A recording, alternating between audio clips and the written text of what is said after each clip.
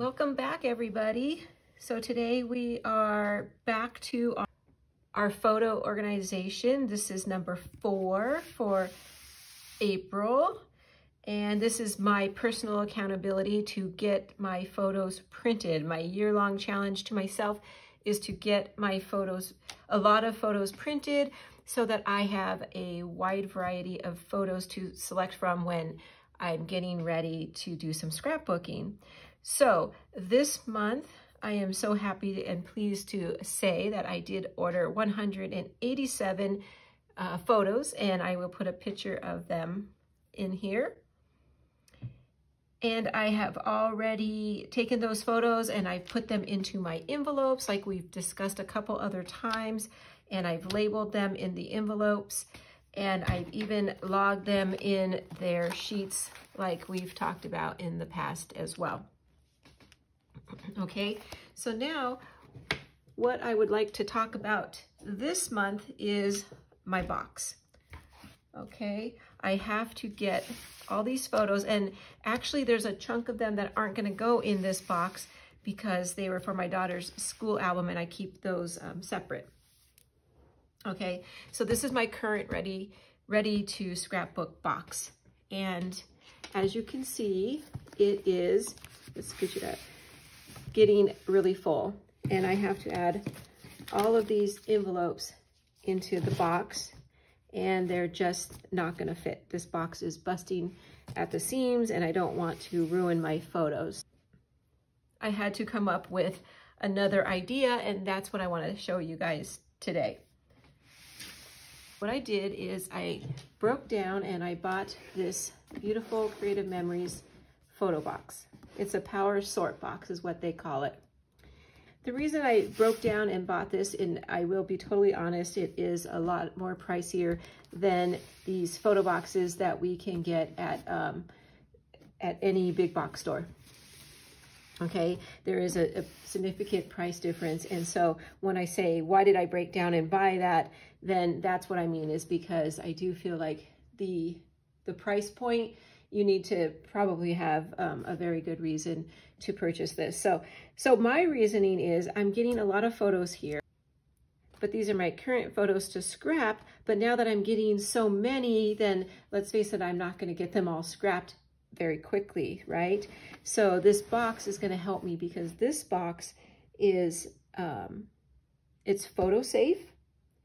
It is acid-free and ligand-free, and it will help keep them organized. It'll help keep the light off of them and help keep the dust out of the box. So you put these side by side. I'm not sure if I can get all that in frame. Nope, I don't think I can.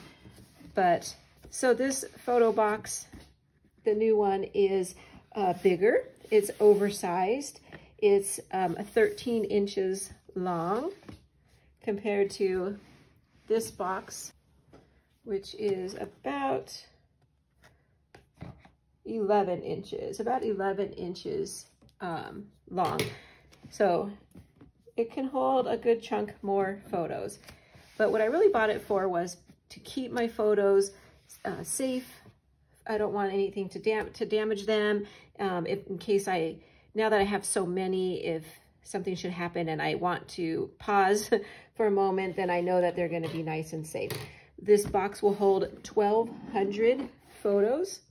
So let's take a look on the inside. I'm going to turn it so you can see it. So inside, it does come with 6 of these black sorting boxes, which makes it really easy if you're working on one particular project or album. You can just pull it out and go. So here I have some for my son. Okay.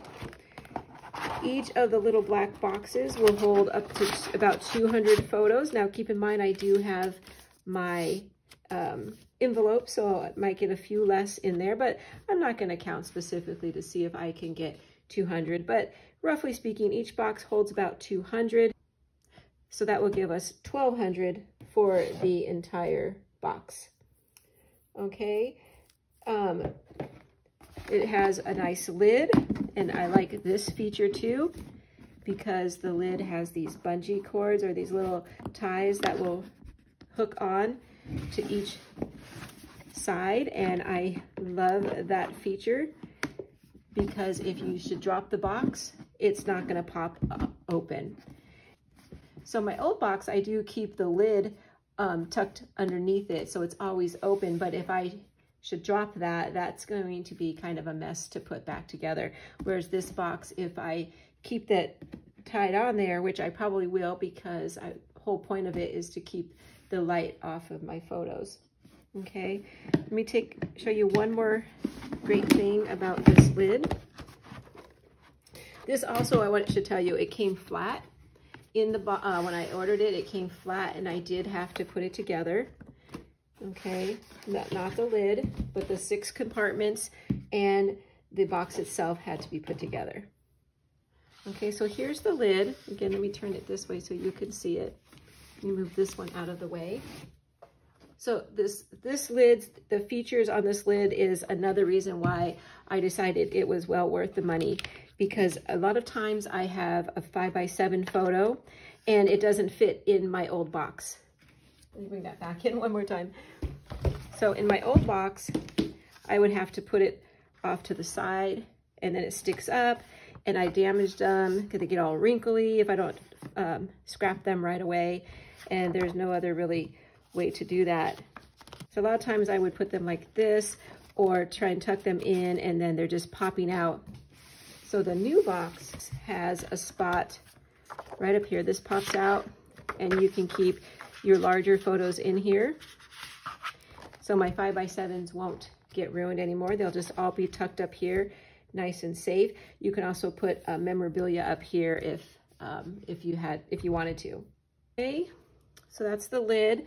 The lid does tuck into the box. You can nest the box straight into the lid while you're working on it. Okay, so let's look at the dividers that come with this box. So you get 6 dividers, which helps you to sub-organize each of the little black boxes, or I use them for headers for each year, and then behind each one, I put those photos that go with that year. You can write on it with this photo labeling pencil. Creative Memories also sells this. They're pretty inexpensive. I think this is a few dollars. I think $3 or something like that. And so I just simply wrote on it. Then once you're done and you want to reuse it, all you have to do is, I use a white eraser on mine, and then you just rub it off. I think it takes a little bit of friction and get going on it, but it does come off.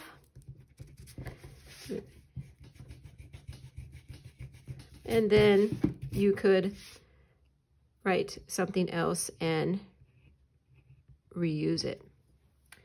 Okay, now I want to get my photos into the new box. So I'm going to pause the camera, and I will take my photos from my old current box and get them into my new Creative Memories Power Sort box. And I'll be right back to show you my progress. Okay, here we go. I got everything in here. I started my new section for 2022, and I have a little bit of room to grow in to that. I can't believe how full this really is. These 2 sleeves right here are for 2021, so those are getting pretty full. That's full. I'm done printing for 2021, so this is all of them, but you know, I'm gonna be honest, these are pretty packed full.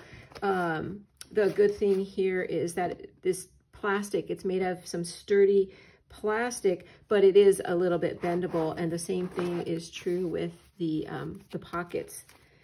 They're a little bit pliable, so I was able to get everything in there, but they are pretty full. So that's 2021. Yeah, so all these years are printed. So I have 2007, 2017, 2020. Now, I thought I was pretty much done with 2020, so I think I'm going to be going through this to see what's left in that. And then 2021 and 2022 in the back. So I still have a few months to grow with that. And so we'll see. So here's my old box. We'll see what we're going to do with that. I will take my label out of here. And this one does also have a place for a label on it as well. Okay, so there you go. There's the Creative Memories Power Sort box. And I will have the link down below in the description. Anytime I mention a Creative Memories product used in my video, I will always try to remember the link so it'll take you right there.